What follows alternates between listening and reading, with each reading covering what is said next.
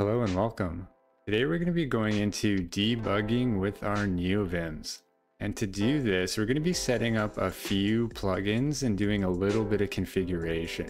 So the first plugin we're going to be setting up is the Mason plugin. We're going to be using Mason to help us install our debug adapters when we get set up. The next plugin we're going to be installing is the nvim-dap.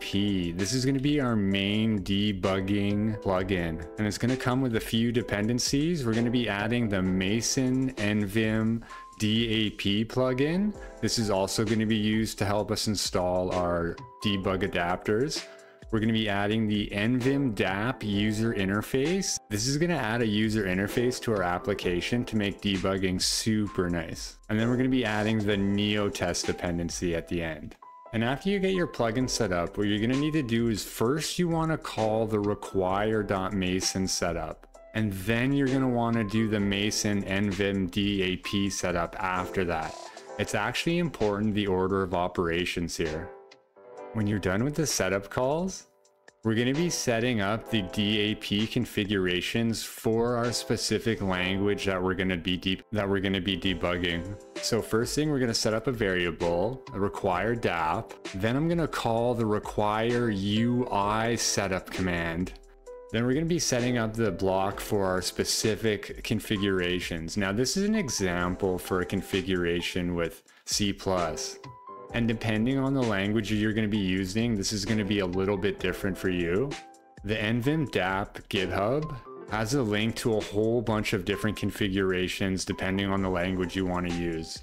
So if I was using Go, I would probably use the configuration linked in the documentation right here. But for my example with C++, it's going to look something like this.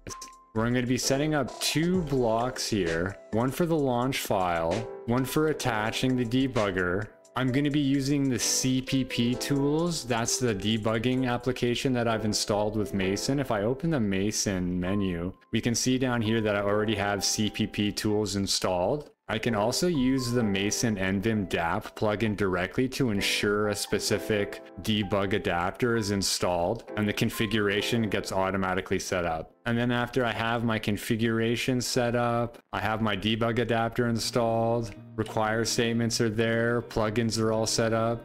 And then when I'm finished the configuration, I'm just going to add a few of the key bindings that I'm going to be using throughout the debugging process. Stuff like toggle breakpoints, continue, step over, step into, and different key bindings for opening and closing my user interface. And once the configuration's set up, the plugins are set up, the keybinds are set up, we should be ready to rock.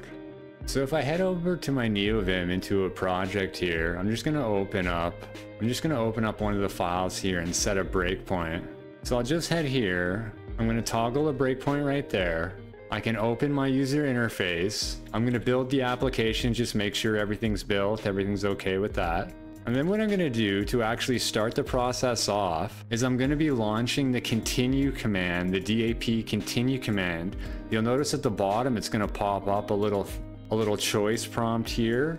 I'm going to choose launch file. It's going to ask for a path to the executable of the file that I just built previously. So I'm just going to point it to my build directory, to the executable. I'm going to launch that. It's stopping at the breakpoint here. So if I actually just continue, we can see the application actually starts up. I'm going to just move this over here so we can see the debugger window still. And if I continue even further, oops, I'm going to have to press this before I continue.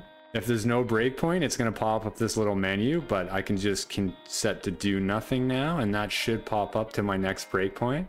And as we can see, the breakpoint I set up here, it stopped exactly where I set up the breakpoint. We can look on the left-hand side here. We can see some of the local variables that are set up. We can see the stack trace of sort of where I am in the application.